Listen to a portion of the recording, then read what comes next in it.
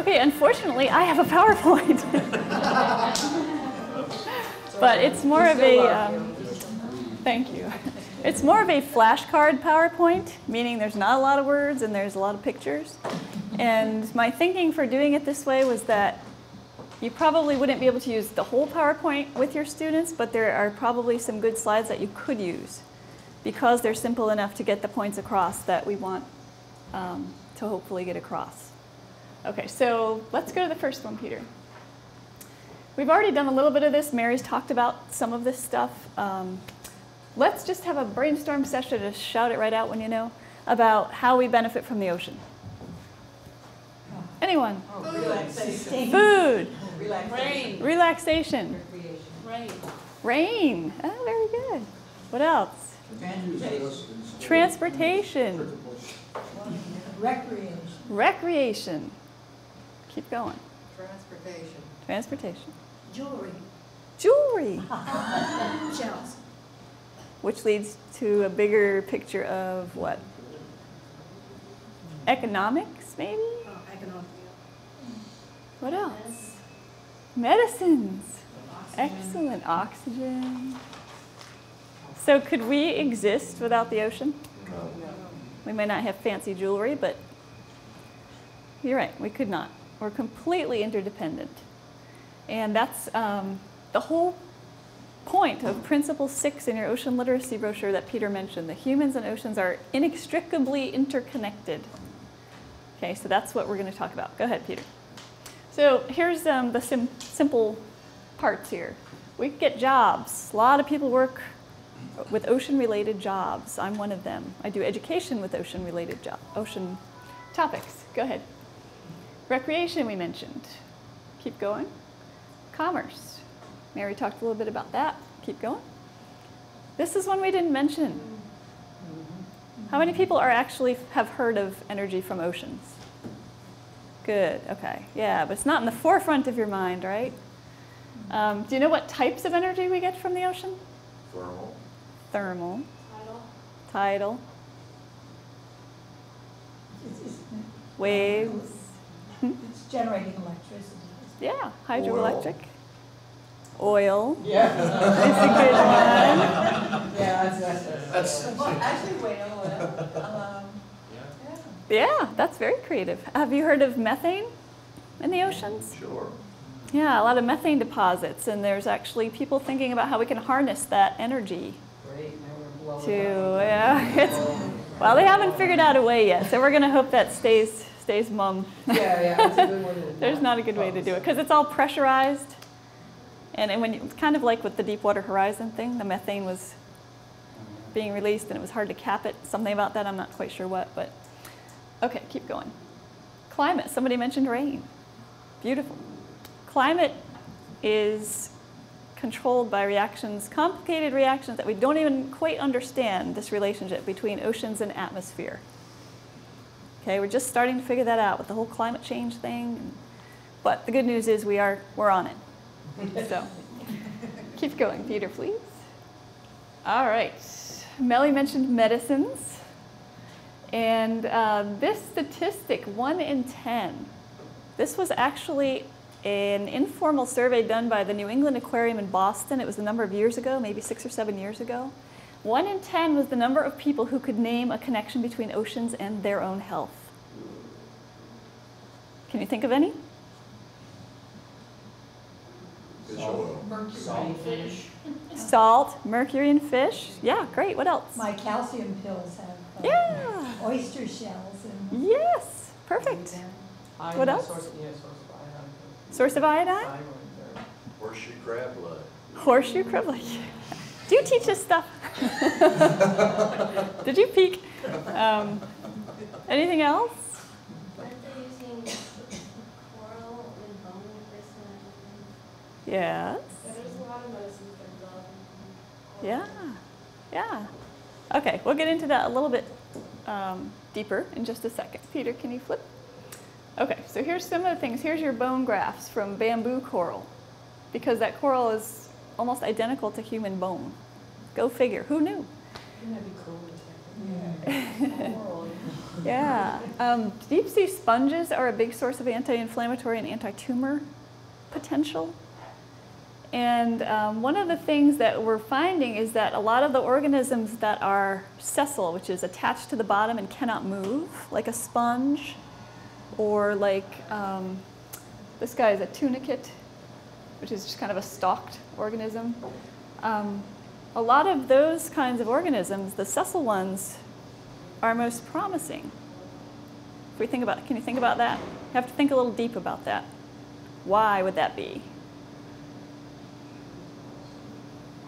Okay, well, if you're sessile, you're sitting on the bottom, you can't go anywhere, you've got all this stuff in the water column coming at you, right? There's bacteria, there's all kinds of icky parasites. So what do you have to be able to do? You have to adapt, and you probably want to have something in your body to fight them off, right? So there's our antibacterial properties. Say you have your own little space on the bottom, you're living happily on the bottom, and suddenly this little larvae of something comes in and wants to move in next to you. Well, food is scarce enough. Do you want competition? No way. Zap 'em, get rid of them. You can zap them. Yeah, some of these guys have, they inhibit cell division. So think of the implications of that. It's huge. Okay, so these are just some examples. The one on the bottom I'll mention, the cone snail has a toxin that is more potent than morphine and non-addictive. Okay, so the one that they've been kind of trying to culture. Well, they finally made something out of the cone snail's painkiller. I think it's called Prialt. But now they found, so after all this work and all this expense and all this research, they found that it's only good for, they only use it for people who do not respond to morphine. So pain that does not respond to morphine, because it has side effects. So it has neurological side effects like dizziness and disorientation and hallucination. Sorry? Yeah, I think they're a little worse though. So not ideal. But the good news on the cone snails is that there are 500 species of cone snails, and each of them make 100 different toxins. So we have a lot of work to do. But, okay, keep on going. Okay, so here's one of the simple flashcard type things that you might be able to use. Okay, sponge is not really a word that your students might know right off the bat, but we talked about food. Got seaweed, we got our seafood. Seaweed becomes food, keep going. Okay, that brings us to our first activity, actually our only activity. Are there algae in your house?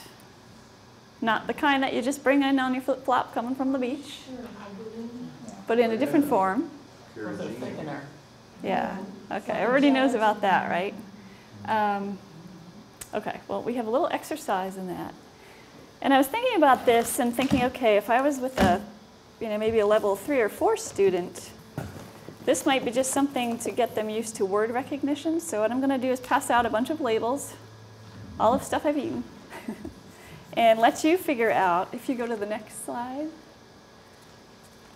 you figure out your ABCs and see what kinds of seaweed you can find in these products. And I don't think I have quite enough for everybody, but if you share.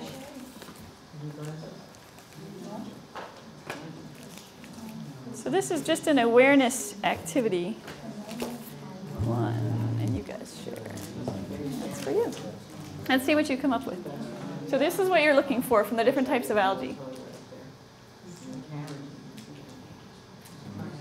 Melissa agreed with that one. Yeah, anything I can't pronounce. Yeah, you don't have to pronounce it. Just look for that word recognition. No, we got it. Who's done? You're done? We're done. You're done? Okay, can you just hold up your label and tell us what you found in it? Okay, so you've got, let's start here. Beta-carotene from green algae? Beta-carotene is usually a coloring. It's like a yellow-orange coloring, comes from green algae, go figure. You just want the seaweed? Yeah, Oh, okay, so we had the same thing, beta carotene, but there is salt and fish in here too. Salt and fish. All right. There's sour cream here and it has carrageenan. Excellent. Thickening agent. My toothpaste has that too. So does our German chocolate cake. Frosting. And your lipstick. Yeah. Okay, let's keep going. You have, This is a vegan field roast and it has Irish moss, the sea vegetable. yeah. Isn't that funny? Good for you, that stuff, that Irish This has carrageenan also. Yeah, ice cream. That's a big one. But you had what in it? Carrageenan. What do you have in yours? What is that? What do you have? He's got Progresso soup. Oh, chicken soup. Yeah, well, That has carrageenan. You're holding it up backwards. You might And you have display it on. you have carotene? No. Yep. What do you have? No? Beta carotene. I was, I read it, better carrot. Oh, okay. I have carrageenan In And you what? have in the mousse. chocolate mousse. Good. In the Progresso soup, there's beta carotene. You get that nice color for the soup that way. Toothpaste. Carrageenan. Colgate. It has carrageenan also, the caramel truffle. Yeah. My favorite. Mary.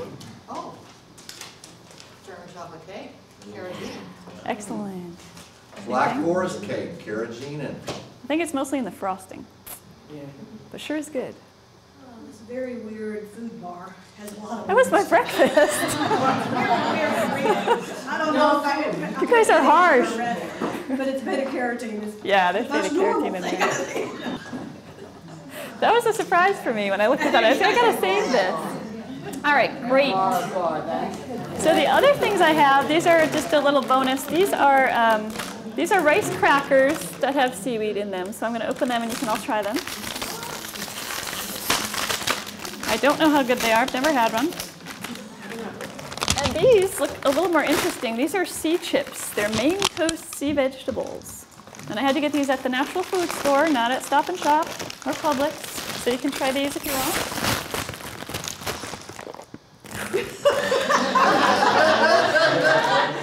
I said, you can try these. They're very good for you, but. Okay, I'm going to back up just a second. Because I forgot to mention this. Yeah, there's a lot of different seaweed. Who saw the Key Largo Press, the most recent, or 2 issues ago, that says Coral Cure on the front? Coral Cure, question mark. This is Oceans and Medicines from the Sea again. They found this algae that shows promise as a colon cancer medicine.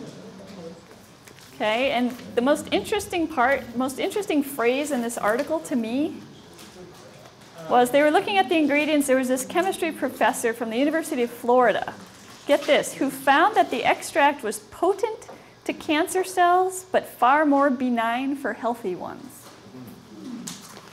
What do we do with that? Go eat some seaweed. But how does it know that the healthy cells did not need the cancer-fighting ability? This fascinates me. Put a few under a microscope. Yeah, interesting. Okay, so back to the food. Does this surprise anybody that there were this many products? No. No? Yes? Maybe? Surprised me. Sometimes. Good. Okay. So again, just an awareness thing. Melissa, Yes? question for you. I mean, I know that algae is necessary for coral development in sustenance. Are any of these mined from coral? Are they mined? I don't think so. That wouldn't be very good for the coral. Yeah, that would. No, the coral have little zooxanthellae, that live in there for that symbiotic relationship that gives them color. That's why when the coral bleaching, you hear about coral bleaching, that algae is dead inside. But I don't think we mine the coral for algae. These are easier to come by. They might be some, like whatever's listed on those kelp and dulse. Dulse? How do you pronounce that? Dulse. Things that are probably easier to just collect. Next. Okay, so this is just kind of a quick wrap up. We haven't got to the biomedical applications yet, but we will. So we've already talked about these. Let's keep going. And this is a very simple trailer that actually was used for, again, developed by the New England Aquarium and used in aquariums for exhibits on oceans and human health. But it's simple enough. I don't think we have. There you go. Okay. Gotta be quiet.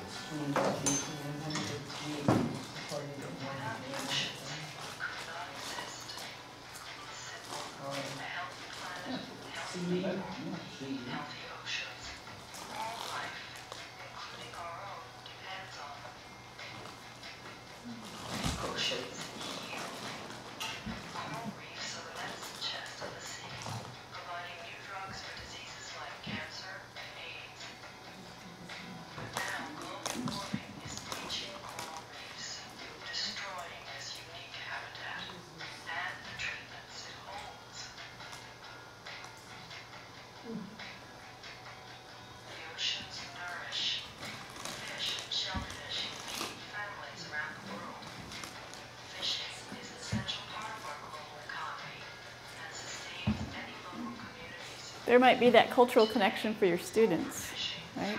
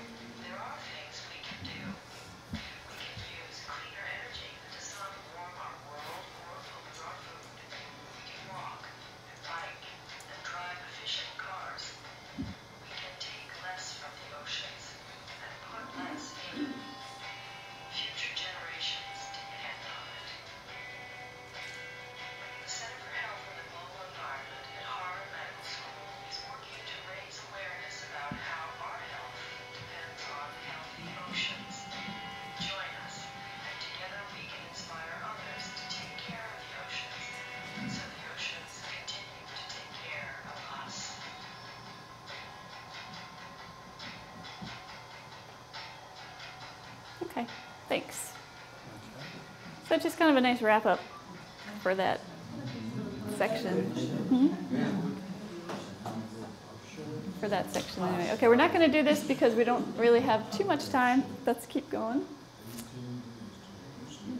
Biomedical applications. We talked a little bit about the medicines, but there's other ways that animals are helping us. Marine animals are helping to teach us more about human health. And that's as biomedical models. So we're using these animals to find out about ourselves because we have a lot of similarities with them, believe it or not. So for example, the squid teaches us about nerves because it has this absolutely huge nerve cells that are 1,000 times bigger than ours. So we can look at those easily in the lab and learn more about our nerves. Go. The spiny dogfish helps with vision. Keep going. Horseshoe crab, you mentioned that before.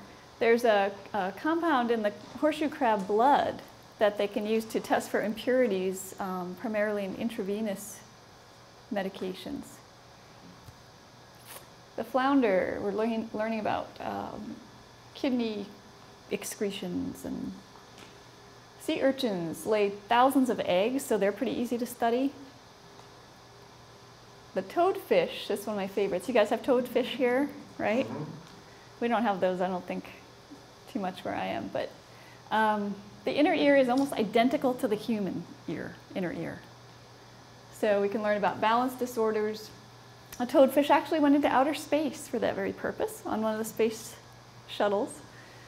This list is not meant for you to actually read in detail or learn, but this is just to give you an idea of how many animals are being used for research like this. And if you keep going, Peter, there's more. And the list goes on and on and on. There's hundreds of them. That's not something that you really hear about. I don't know why, because I think it's so interesting, but this will tell you more about the toadfish. No, 40 seconds? Huh? 40 seconds? Go to 40. Back it. Back in. Yep. Beg your pardon. It's okay. 40, Peter, 40. 40. Body. That body. Or 30 something. That's good. Good, good. Sorry. Okay. No, that's good. You're fine. It's only 7 seconds. Okay. This is just the intro.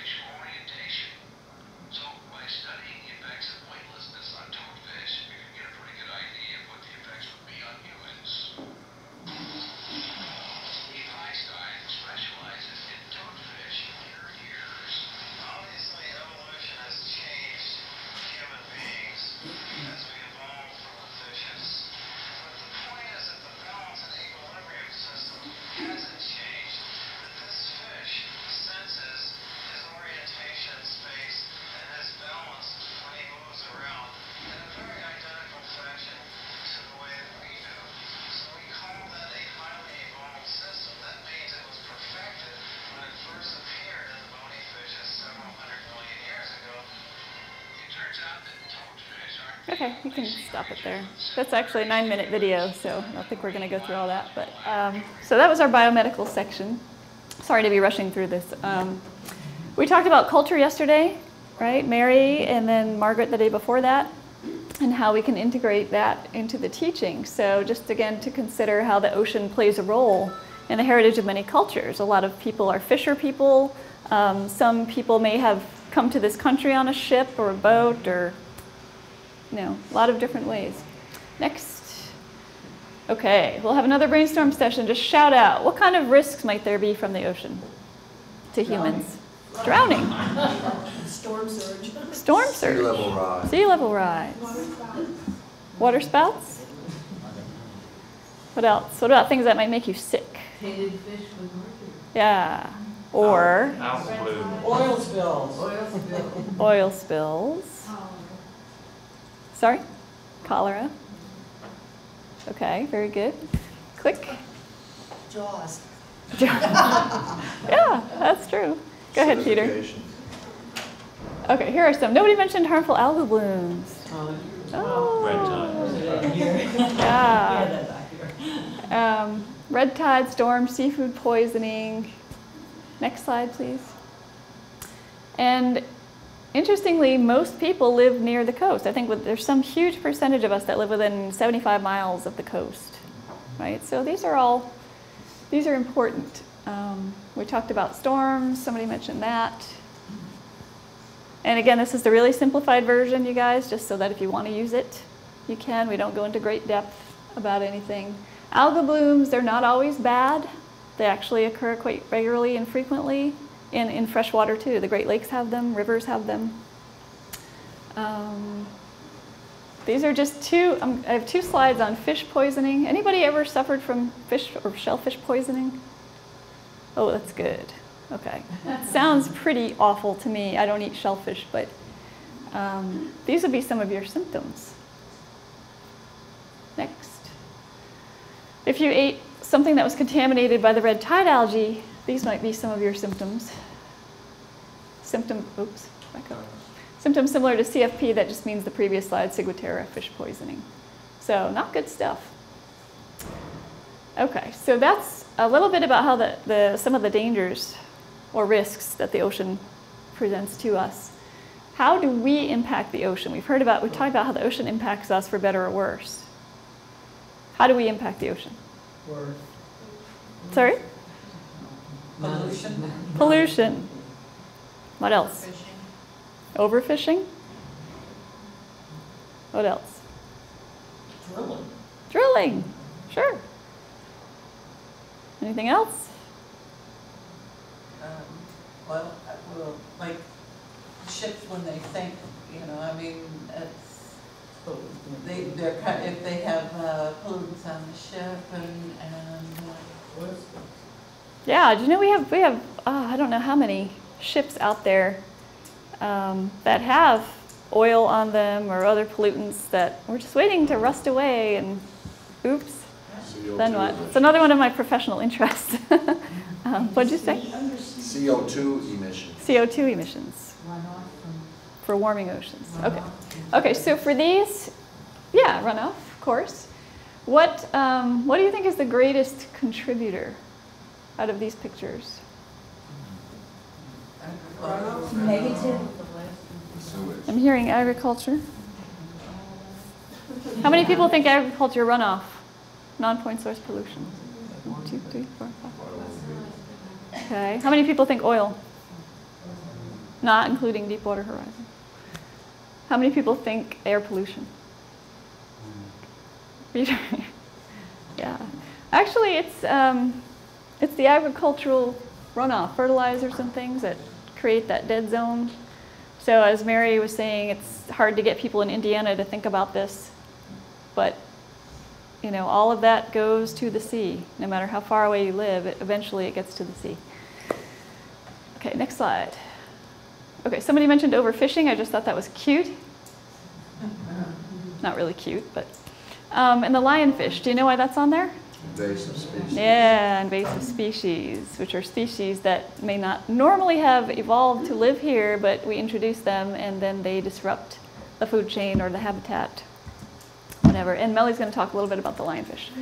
Next one. What about development? Chop down those mangroves, build some condos. Yeah, mangroves save lives. Melly's going to talk about that too. Go ahead, Peter. So that's it for me. These are ways I always like to end on a positive note because otherwise it's all doom and gloom and oh, we're going downhill and what can we do? I feel so helpless. It's beyond me. Well, it's not. There are things. Everybody makes a difference. So these are some things that you can do. So we'll figure out how to get this PowerPoint accessible to you either on the website or whatever. Maybe on OceanSpeak. On OceanSpeak, yes, if you want to use it. But do you have questions? Comments? Cool.